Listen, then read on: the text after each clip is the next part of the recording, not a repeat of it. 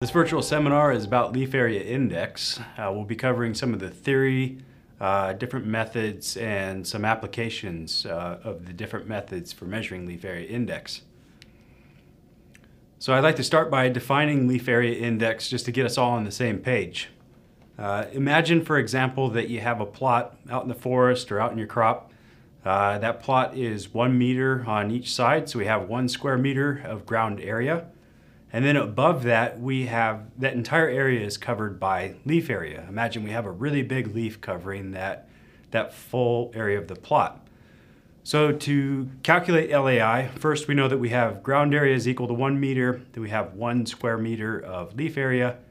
LAI is then the ratio of leaf area to ground area, in this case 1 to 1, so LAI would equal 1. One more example. Imagine that we had that same plot, but this time we had 1, 2, 3 leaf layers.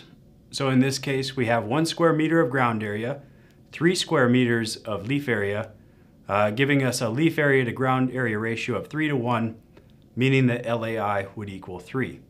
So fairly straightforward. LAI is not all that complex of a concept to understand, and this is what we're working with.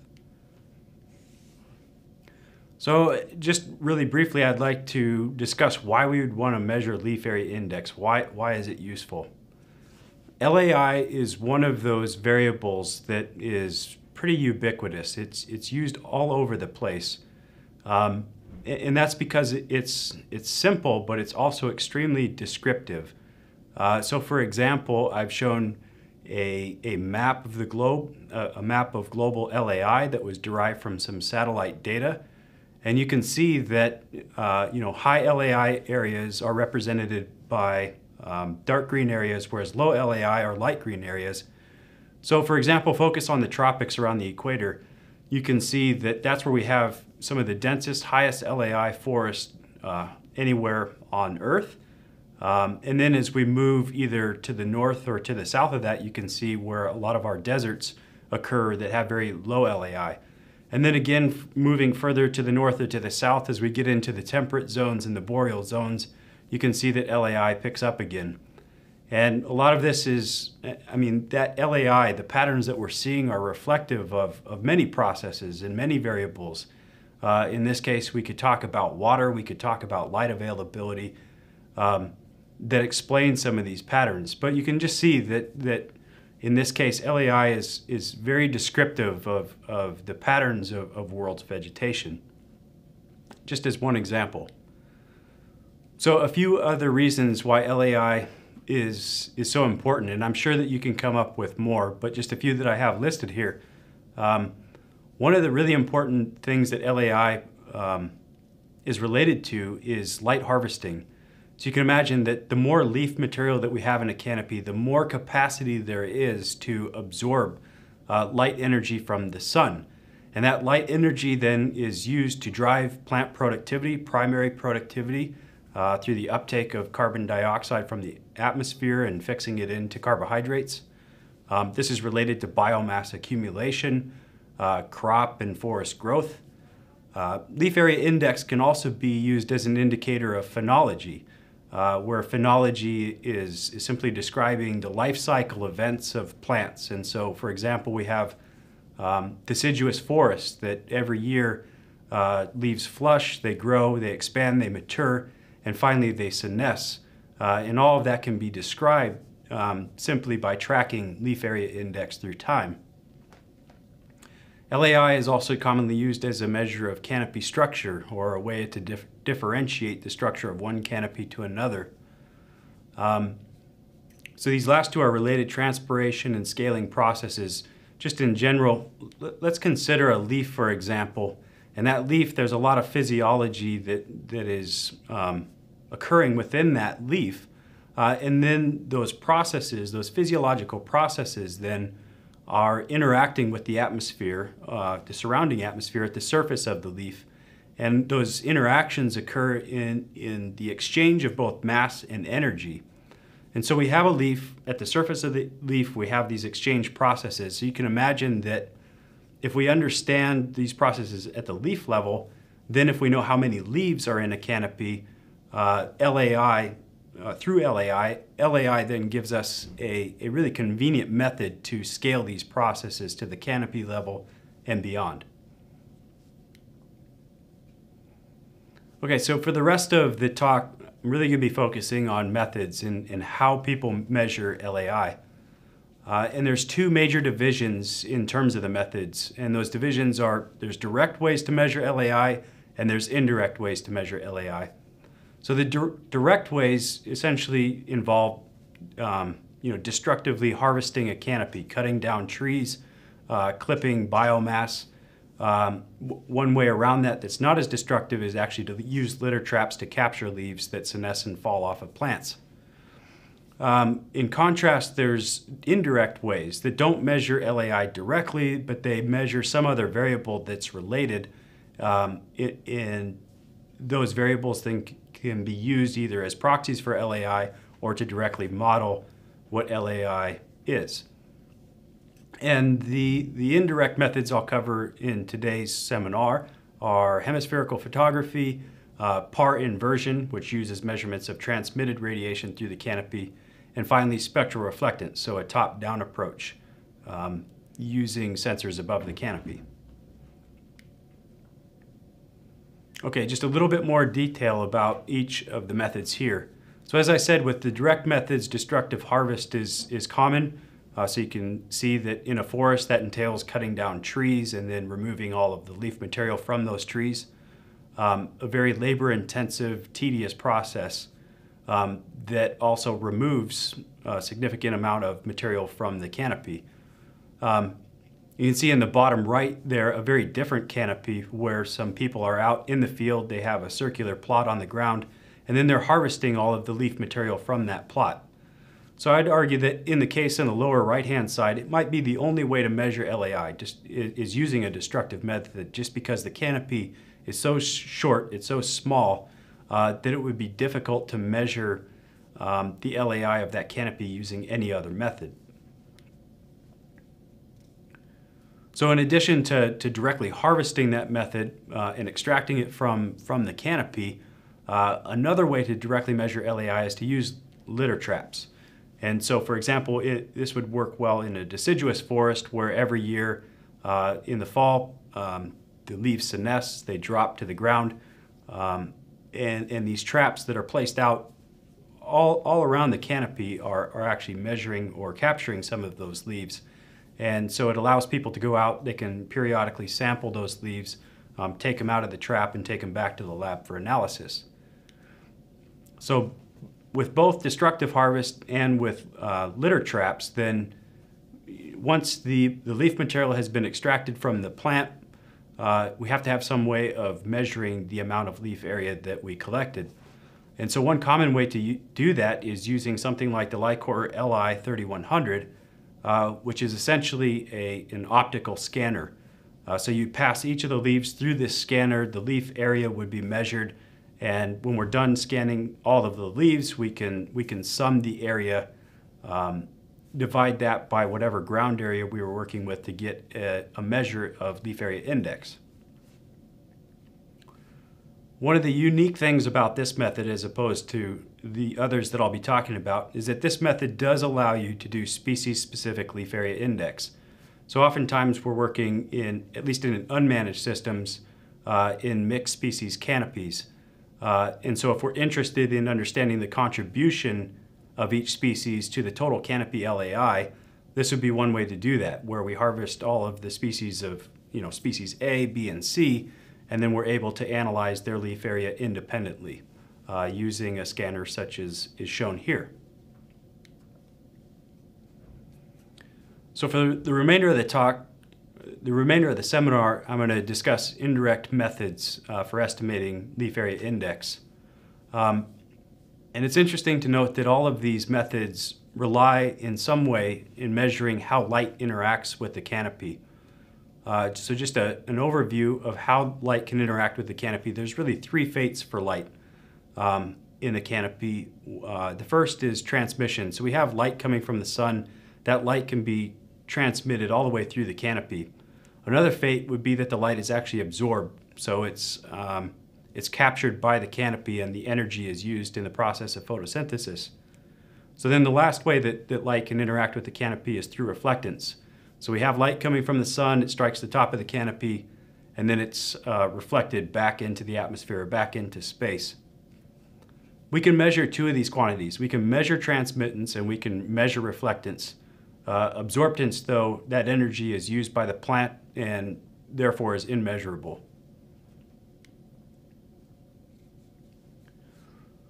So, hemispherical photography is a method that essentially uses measurement of transmitted light to estimate LAI. It's a method that's been around for quite a while and is fairly well established. And what it consists of is taking a camera, using a fisheye lens with that camera, attaching that whole camera apparatus to some sort of a leveling deck, and then pointing it upwards so that it's facing the sky. So it's placed beneath the canopy, it's facing the sky, and then we're going to image the canopy from below in a hemisphere. And so you can see that the 7 images along the bottom would be a time sequence of photographs that have been collected from the same location within a deciduous forest canopy, basically from very early spring to about the middle of summer. And you can see that just visually, those photographs demonstrate that, to begin with, we have little to no material in the canopy, leaf material in the canopy, and by the time we get to the midsummer on the far right, that canopy the leaves have fully flushed, expanded, and matured. So one of the things that's unique about hemispherical photography as opposed to some of the other methods I'll talk about is that you're collecting an image of the canopy, which is an extremely data-rich data set, because you have both the spatial component, but then also this color component. It also provides an archive or a record of data that can then be reanalyzed, or you can use a different method at some different point to analyze the imagery as theory and technology change. Whereas with some of the other methods I'll describe, you're measuring some value and you can't go remeasure that value. The other thing about hemispherical photography is that, yes, you can get leaf area index from it, but you can also get a suite of other canopy variables, most of them related to canopy structure. So for example, I've plotted here a hypothetical solar track. So what that's representing would be the position or the track that the sun takes across the sky for any given day. So you can imagine that we could use that information to plot where the sun is going to be and then estimate when during the day a sun fleck might occur at the sample location and what the duration of that sun fleck might be. And that might be very important if what we're interested in studying is how leaf area index is related to sun flecks, is related to light transmission, and how that affects light availability to understory species. And there's a whole variety of other variables that people have come up with ways of extracting from hemispherical photographs other than just leaf area index. So the way that hemispherical photos are analyzed, once you've collected the raw photo, you have to use software then to process the photo in order to get to an estimate of LAI or some other variable. And the way that this is done is using thresholding. And the idea behind thresholding is distinguishing between pixels that are occupied by leaves versus pixels that are occupied by sky. And so you can see here in the upper left is the raw image, and then the other 7 images are of different thresholding methods or threshold values that have been applied to that image. And this is, in my opinion, really the Achilles heel of hemispherical photography, in that different observers might choose different thresholds based on what their eye is telling them, or you're employing different automated methods for detecting what the threshold might be, and you're going to end up with a different result. And so there's quite a bit of subjectivity involved in analyzing hemispherical photographs, which can make it difficult to compare photographs acquired at one time with photographs acquired at another, or when different people are involved in the data processing. So a couple of other items to be aware of when using hemispherical photography. And this is a nice example image. Well, it shows a lot of interesting features that I'll run through here. The first thing I'd like to point out here is that this image was collected on a day where it was partly overcast. But you can see that the solar disk is actually peeking through the canopy here. And that's something that you typically want to avoid, because right around that solar disk is a very bright spot. And so if we're trying to threshold the difference between, the bright background, the bright sky, and canopy, in that particular case, we're going to underestimate how much canopy is there because it's a very bright spot within the image. The other thing, because this image was collected when the sun was shining directly on the canopy, you can see that there's been a lot of shadows that are cast within the canopy. So again, when it comes time to choose a threshold, a universal or global threshold for this image, those shadows are going to make it very difficult to distinguish, what brightness threshold is related to sky versus canopy. Then finally, you can see that with those variable clouds, areas that are actually clouded are extremely bright, whereas the sky background is quite a bit darker. So again, this would make it very difficult to choose a threshold that allows us to distinguish canopy from non-canopy. So for all of these reasons, it's recommended that hemispherical photographs are only collected under uniformly diffuse conditions or under uniformly overcast conditions. The other time of day that works is either very early or very late when the sun is low or below the horizon, so that you don't have issues with the solar disk contaminating the image. So where would I apply hemispherical photography? So the top set of images, represent a wheat canopy here on the Palouse. This is probably not a great place for hemispherical photography for the simple fact that, this wheat canopy is fairly low growing, and it would be difficult to get the camera, the lens, and the leveling deck and the tripod all fully below the canopy.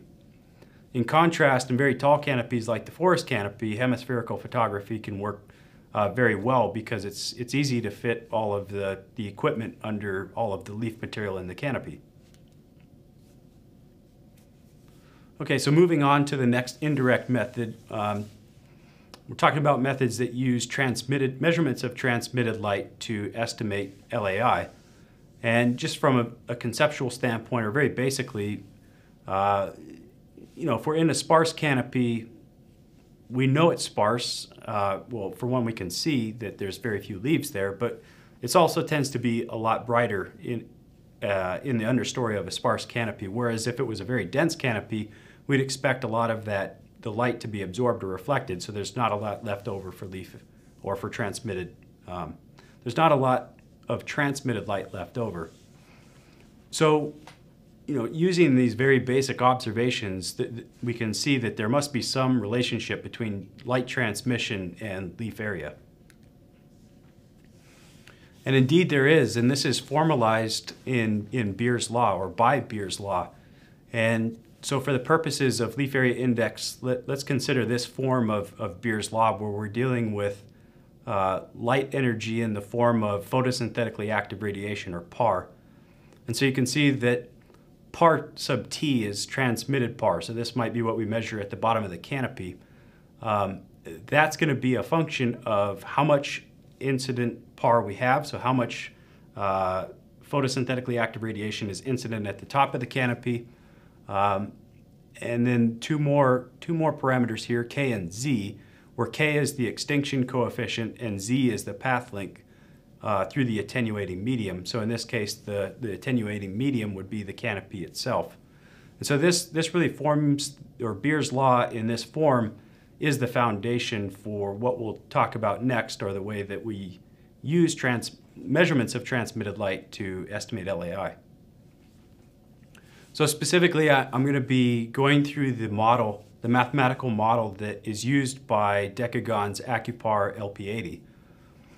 And that model is shown in the upper left, where L is leaf area index, and then you can see the equation on the right and the different parameters that are used as inputs. The first one I'd like to address is this K, calculation of K, which is the extinction coefficient within the model. So it's a submodel, and it has two parameters, chi and theta. And we'll go through those and see what they are here next. So theta is simply the solar zenith angle at the time that a measurement is taken. And so you can see across the course of a day, solar zenith angle changes. So for example, in the example given, the sun is at various locations across the sky. You can see that early in the morning, the sun is lower in the sky relative to time periods closer to noon. And then the same thing happens as we go to the other end of the day. What theta is really important for is describing the path length of the beam radiation. So the beam radiation is the path of photons directly from the sun to the observer, to some point in the canopy. And so you can see that early in the day or late in the day, that path length is quite a bit longer than at the middle of the day. So at the middle of the day, we have the sun in the highest position in the sky, and the path length between the sun and the bottom of the canopy is shortest at that point. Solar zenith angle is calculated simply using time of day and knowledge of geographic location. And so within the LP80, these are calculated automatically and behind the scenes using user input values of time and location. So it's critical that when you're using an LP80 and you're in the setup process, make sure that you have both of these values input correctly. So the next variable in the extinction coefficient model I'd like to discuss is the chi value. And chi value describes the leaf angle distribution of a canopy. So, every canopy is a mixture of different leaves, and these leaves can be horizontal in their orientation, vertical, or some mix, or somewhere intermediate to horizontal and vertical. And in reality, most canopies are a mixture of leaves at different inclination angles. And you can see that in the plot here, representing three different canopies, the distribution of leaf angles within three different canopies. You can see that chi values in vertical canopies are below 1. The more vertical a canopy is, or the leaf angle distribution is, the closer to 0 chi becomes. In horizontal canopies, chi actually approaches infinity. Typically, you'll see chi values greater than 1 in this case, and they have to, values of 1 to 5 are common in horizontal canopies. Spherical canopies are canopies that are more of a mixture of both vertical and horizontal distributions, and they have chi values that are right around 1. And in fact, this is the most common, the spherical canopy is the most common, or the spherical chi distribution with chi equal to 1 is the most common, commonly encountered distribution of leaf angles that occur in nature. And the LP80 actually use a chi value equal to 1 by default. Now you can change that if you want, but in most cases you can get away with the default. So I'd like to consider chi value just a little bit more, because this seems to be an area where some people get confused. So you can see I've got the same plot that we were just looking at in the upper left-hand corner, but if we look at the figure in the lower left corner, is demonstrating how chi value, or leaf angle distribution, influences the extinction coefficient dependent on the zenith angle of the sun. And so, for example, you can see that with a chi equal to 0, so a completely vertical canopy, if chi is equal to 0 and the sun is directly overhead, so the beam zenith angle is equal to 0, you can see that the extinction coefficient is equal to 0, meaning that all the radiation is passing through the canopy. None of it is being absorbed or reflected. It's 100% transmitted. Contrast that with the horizontal case, or the case where all the leaves are perfectly horizontal. So that would be the chi equals infinity case. And you can see that then the extinction coefficient has no dependency on the beam zenith angle. And this makes sense. If you think about a perfectly horizontal leaf, it's not going to matter what angle the solar radiation is striking it. It's going to have an extinction coefficient that's invariable. So also have a look at the figure on the lower right. So this is actually looking at transmission relative to solar zenith angle. And again, you can see for the horizontal canopy, transmission is going to be the same no matter what the zenith angle is. And the other extreme, for vertical canopies, transmission is 1 when the sun is directly overhead, and it is almost complete. Well, it is complete when we have a very low sun angle, so the sun angle is on the horizon.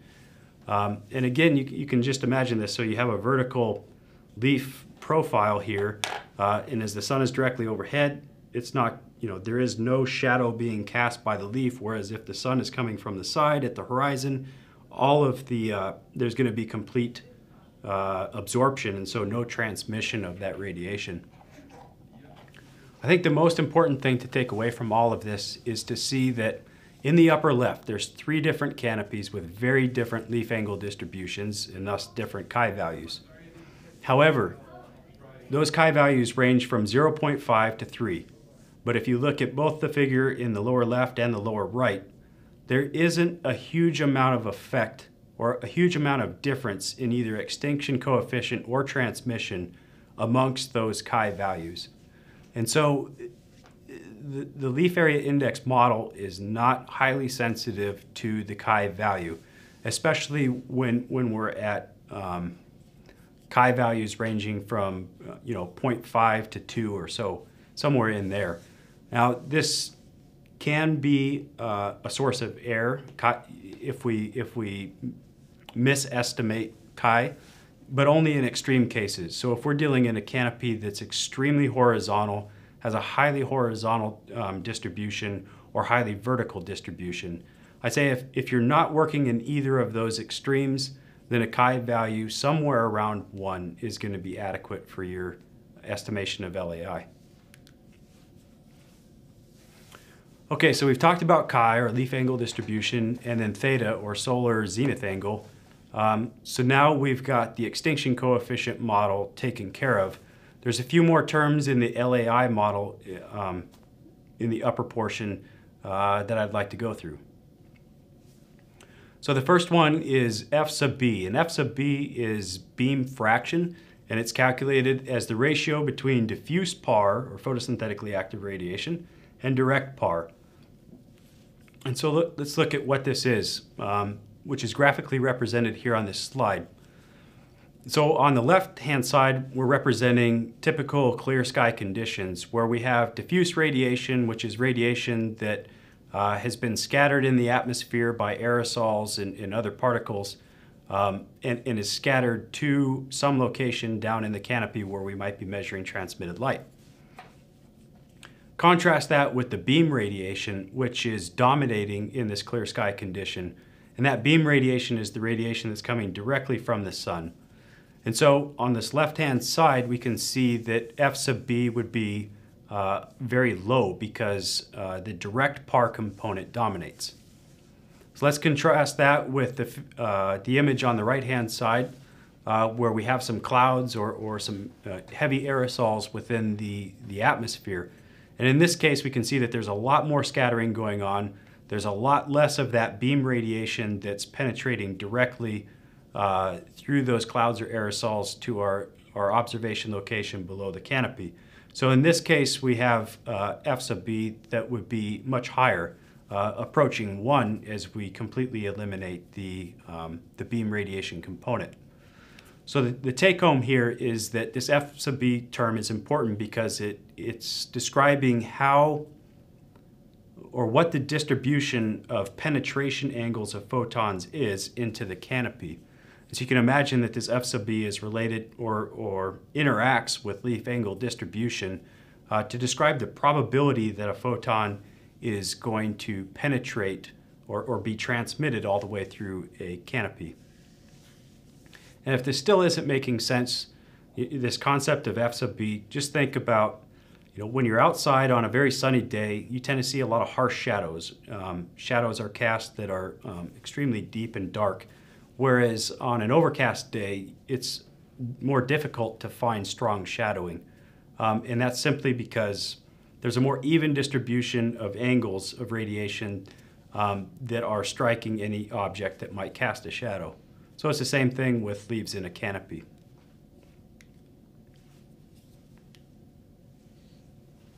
Okay, the next term that we're going to discuss is tau, and tau is the ratio of transmitted to incident photosynthetically active radiation. And this tau value is probably the most important component of the LAI model. The LAI model is most sensitive to tau, and this is the component that we actually basically forms the core of the measurement when using this model. And so in the example that I'm showing here, we're measuring incident radiation at the top of the canopy with a PAR sensor, and then below the canopy we're using an LP80 to measure how much light is being transmitted by the canopy.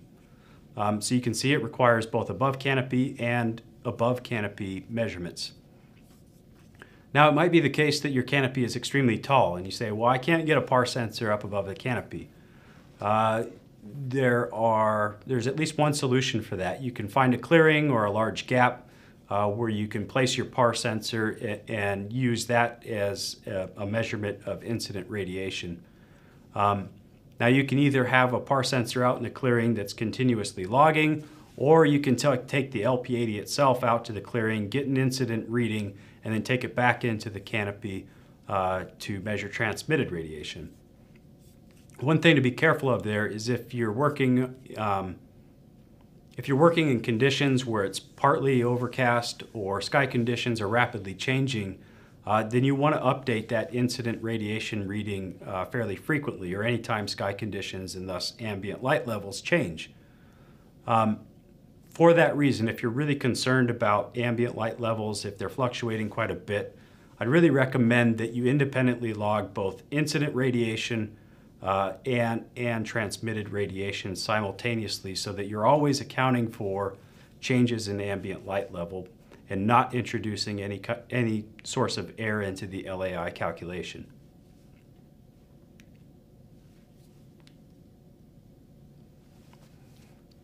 So the example I just showed was using the LP80, and that works great for doing spot sampling or periodic sampling. Now, if you're interested in continuously monitoring changes in LAI, another approach would be to use PAR sensors both above and below the canopy. And the PAR sensors below the canopy in this example basically replace the LP80. The difference is that the PAR sensors can be continually logged, so you're getting a continuous measurement of transmitted radiation for input into the LAI model. Okay, so the last term in the LP80's leaf area index model is A, which is leaf absorptance in the PAR or photosynthetically active region of the electromagnetic spectrum. In the LP80, A is fixed to a value of 0.9. And 0.9 is a very good estimate of absorptance for the majority of canopies out there. Absorptance doesn't change a lot.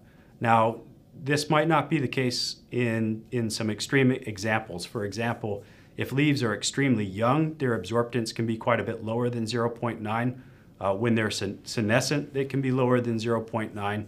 And certainly if you have very hairy or extremely waxy leaves, this absorptance term can be quite a bit lower than 0.9. But other than those cases and maybe some other extreme case, a value of 0.9 is a very good estimate for leaf absorptance, and really values that deviate just slightly from 0.9 are not going to have dramatic impacts on a calculation of LAI.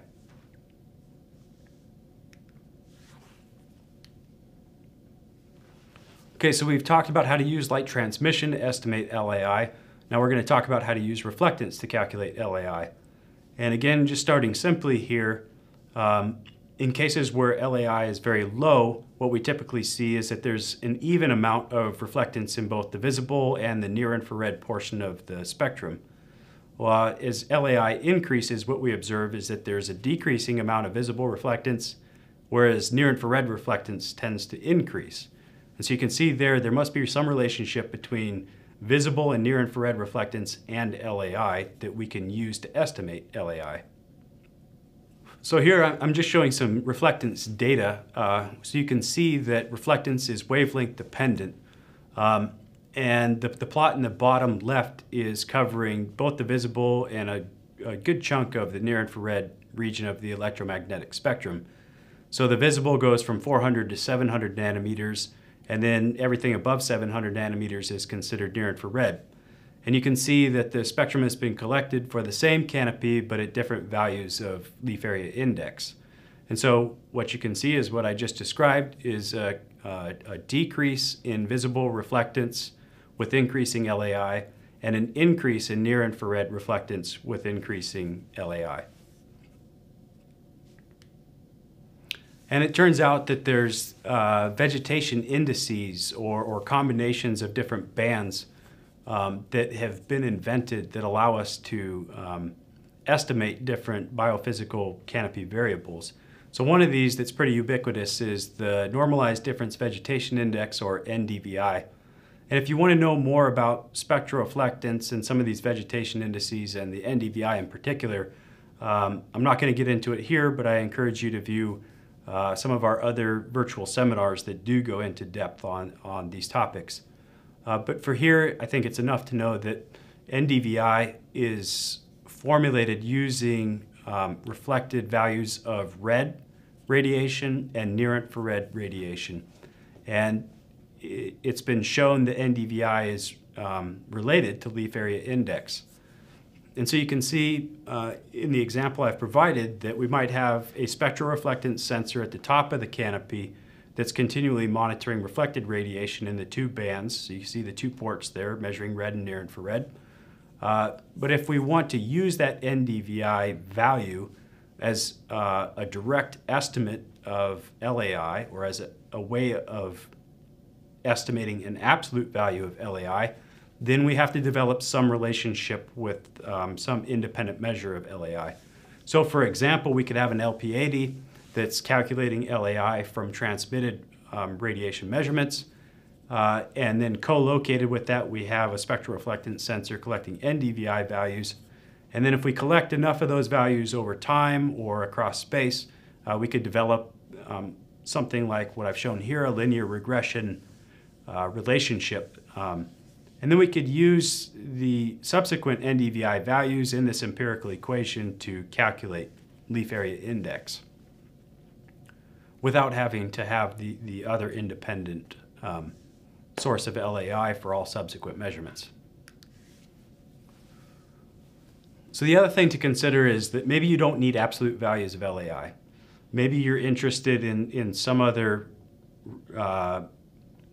reason to be measuring LAI. So here I've just shown you a couple of examples of how we can use NDVI just as a proxy for LAI without actually having to have an absolute value of LAI. So on the left-hand side of the slide, I'm showing some data from Ryu where he was measuring both NDVI and canopy photosynthesis in a grassland and for an entire year. And so in the top left panel, you can see that NDVI values are plotted in green and then photosynthesis is in the open circles. And you can see that the temporal trajectory of photosynthesis is very well tracked by NDVI. And he goes ahead and shows how a regression equation can be developed that relates the NDVI values to canopy photosynthesis. So in this case, it is leaf area index that's one of the strong drivers of photosynthesis in this annual grassland. But rather than trying to model canopy photosynthesis from LAI, he simply uses NDVI as the proxy. So similarly, we could consider maybe a phenology application in the lower right. So what I'm showing here is some data that was collected from a deciduous forest for 7 years, where we have leaf area index measured at various intervals, and then simultaneously we're measuring NDVI. And just very qualitatively or subjectively, we can see that NDVI tracks the temporal dynamics of leaf area index very closely. So in this case, we could replace a measure of LAI with the proxy of NDVI. Okay, so we've covered the methods, the direct and indirect methods. A few other considerations I'd like to cover. The first is sampling and scaling. So I don't want anybody to have the impression that you just go out and you measure LAI in one place and you get that one value and that's representative of the whole canopy. That's not the way it works. For one, one of the assumptions that we tend to have with a LAI type model is that leaves are randomly distributed within a canopy. This is almost never the case. There's always some degree of clumping that occurs just due to branching pattern and the way that leaves are distributed within the branches, and then how trees and branches are distributed within the canopy. One of the easiest ways of getting around negative effects of clumping or negative effects of spatial variability is simply just to increase your sample size. And so you can see in the lower left, there's an aerial image of some different crop fields. And then on the right-hand side is just that same image was, an imaging system was used to collect NDVI data and then convert that NDVI data into leaf area index. And so you can see that there's a wide range of LAI values across different management units within that image. And so, the great thing about imaging is that it gives us a sense of what the spatial heterogeneity is, but the methods we've talked about are more discrete in terms of the area that they represent. But we can overcome that simply by collecting multiple samples within our study area to try and capture the spatial variability. And then maybe we're taking a mean, some sort of a spatial mean to represent what the LAI is across the entire area, or maybe we're simply interested in understanding what the variability of LAI is across the entire area. A few other things to say about scaling. The image that I showed at the beginning of this seminar about the global distribution of leaf area index, that was derived from satellite data. But how do we trust those values? Well, we have to have some way of ground truthing those values. And so you could imagine that maybe we have an NDVI sensor above the canopy and we're able to take a very detailed measurement at the local level, check it with what our satellite data are giving us, and then assign some level of confidence to what we see outside of our sample area using the satellite data.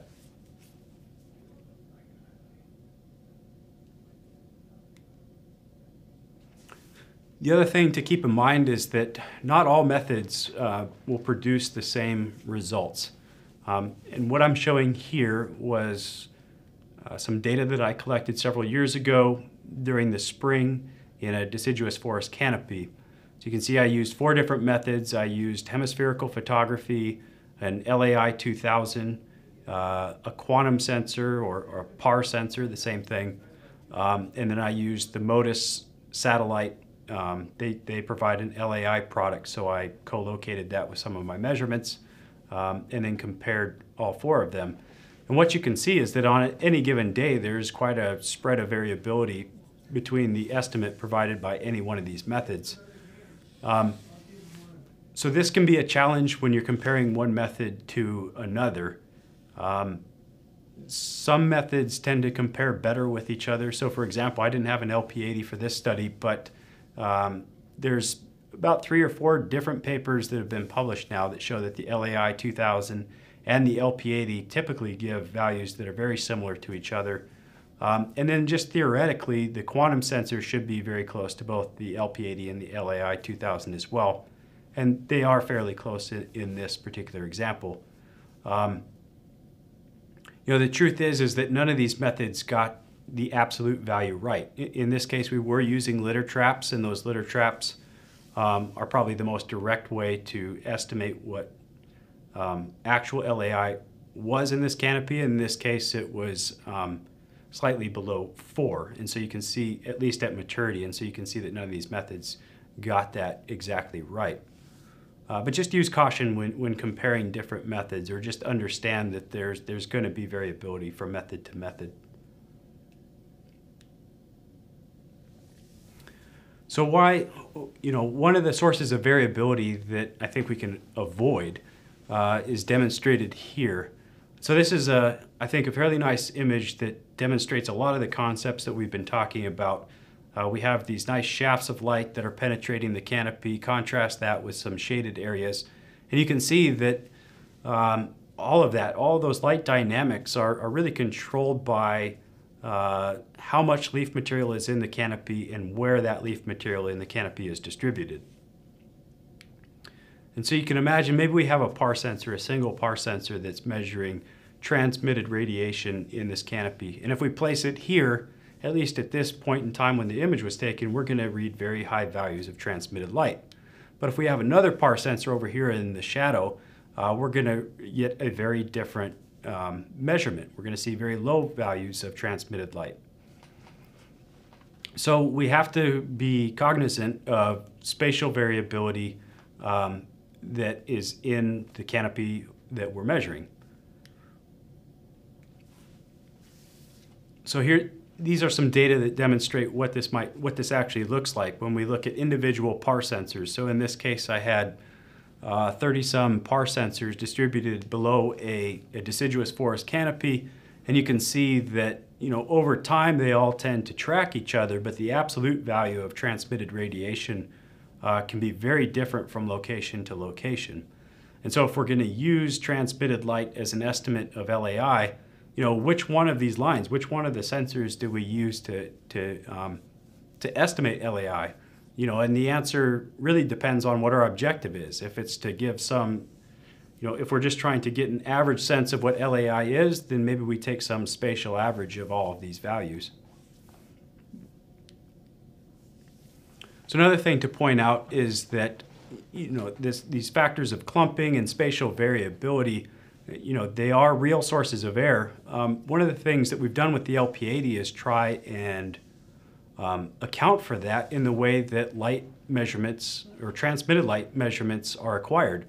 And so the LP80 has this wand that comes out of the handheld unit, and that wand is about 80 centimeters long, and there's 80 independent PAR sensors in that wand.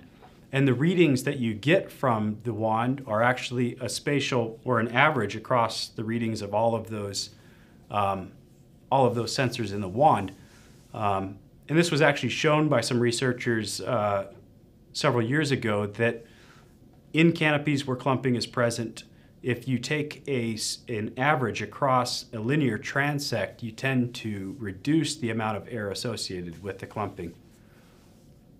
So that's already physically built into the LP80. So the other thing you can do, if you're not using the LP80 but you're using a PAR sensor approach, is just make sure that you're collecting enough samples that are representing the spatial heterogeneity of light transmission, which of course is related to LAI. So a few other things to consider in wrapping up here. The first thing I always encourage people to consider is, why are you measuring LAI? Are you really interested in leaf area index, or are you interested in some related variable? So for example, a lot of people, they try and estimate LAI so that they can estimate transmitted light or absorbed light more often, because they're trying to estimate canopy productivity or photosynthesis. So then the question becomes, why estimate LAI to estimate light absorption when you can more directly measure light absorption through measurement of transmitted and incident light. So again, just understand why LAI is the variable that you're interested in. Consider whether or not LAI is the only variable you want to measure. So for example, we saw that hemispherical photography can produce several metrics about the canopy structure in addition to LAI that might be useful. Are you working with a tall or a short canopy? So if you're working in an extremely tall canopy, maybe it's not feasible to put an NDVI sensor up above it because you just don't have the infrastructure to reach the top of the canopy. In that case, maybe you're looking at hemispherical photography or some sort of a light transmission measurement like the LP80 gives. Do you need to measure species-specific LAI? So in this case, direct harvest is probably the only method that's appropriate there. Do you want to perform continuous versus discrete sampling? So do you want to have transmitted light measurements continually logged so that you can continually estimate changes in LAI? Or are you satisfied in just doing a spot sample? For example, if we want to compare LAI amongst different treatment plots, maybe the spot sampling approach is more appropriate. Do you need to scale the measurements? So consider your sampling protocol and what the sources of data are that you have available to scale from the local level to a broader scale. Consider how spatially heterogeneous LAI is within your canopy. Consider how clumped that LAI is. These are going to have, should have an influence on how many samples you collect and where those samples are distributed spatially. And then finally, do you need absolute values of LAI or just simple, can you use something else as a proxy? So for example, the proxy side would maybe just be using NDVI. Everything we've talked about today is contained in an LAI application guide, which is just a document that goes into some detail about what we've talked about today, but it also expounds on some of these concepts and touches some other components to be aware of or to consider when measuring LAI or when choosing a method. That application guide is free to download. You can visit www.decagon.com/LAI and download it whenever is convenient for you.